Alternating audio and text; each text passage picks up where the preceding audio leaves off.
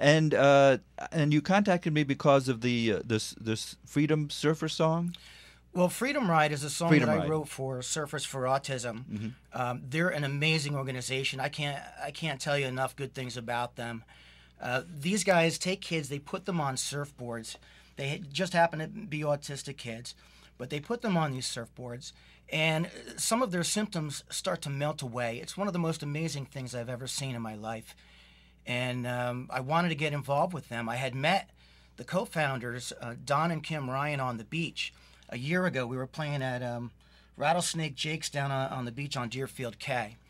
And they had a whole festival that weekend, and I went online and researched it and saw what they were saying these people were doing. So I had to go down and meet these guys, and I was so electrified to meet some of the participants and the surfers and the co-founders. I went home and I wrote this song. It just came over me. Like, it was 20 minutes. The whole song was written. The words, the music, the chords. When I was done, the arrangement was even there in 20 minutes, and I was so amazed. I said, this has to go on the Deerfield Cay album. And so that's how that whole thing started. So I sent it to them. Then we made a video for it with Charles Dasher footage, which Charles Dasher is their head videographer for Surfers for Autism, and his stuff is so amazing. So I put it together and put it on YouTube, and we got thousands of hits right away. And people were messaging me that they saw the video and were crying. So I said, well, that's good. I didn't do it to make people cry, but, I saw it twice, and both times I'm in tears watching this video. You know, I still get a little choked up when I see that darn video. And so I said, this has to go on the album. And so I spoke to the co-founders with Surfers for Autism and asked them if I could donate the whole album to them. We don't really do music for money anyway. We do it for the love of what we're doing, especially original acoustic rock. You know, we can say and do anything we want with this form of music. And so I did. And I gave them the album, and they're selling it up and down the Florida coast.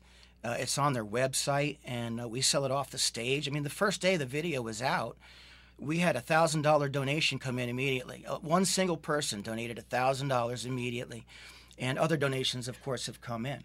And the video is it's on YouTube now. How can you find it? Absolutely. Well, the best way is to go to the website deerfieldcay.com. That's deerfieldcay.com. It's got all of the links to get the album from Surfers for Autism.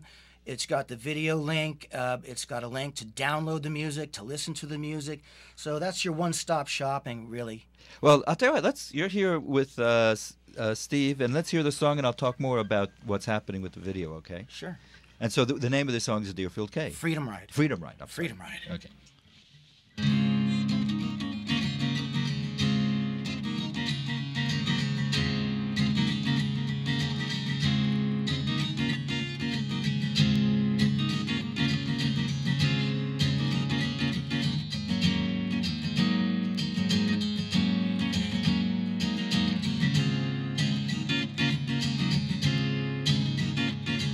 The will of Mother Ocean reaches deep inside of me. She takes me by the heart with universal clarity. My legs becoming fluid and my arms are open wide. Liberated by the greatest ocean freedom ride.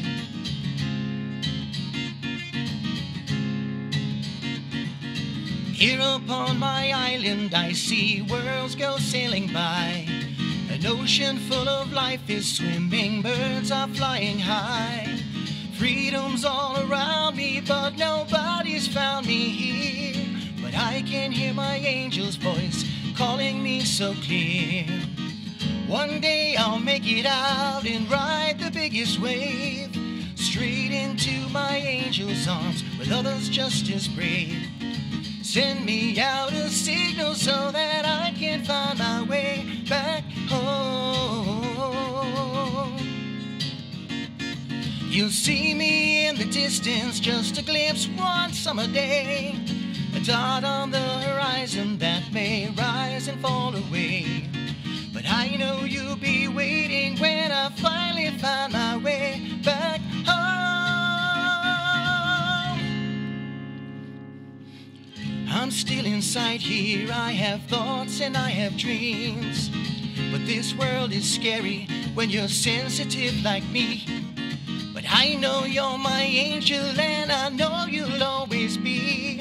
And I know if you can, you'll find a way to set me free. One day I'll make it out and ride the biggest wave, straight into my angel's arms with others just as brave. Send me out a signal so that I can find my way back home. You'll see me in the distance, just a glimpse one summer day, a dot on the horizon that may rise and fall away. But I know you'll be waiting when I finally find my way back home. The will of Mother Ocean, reaches deep inside of me. She takes me by the heart with universal clarity. Will of Mother Ocean, freedom ride, freedom ride.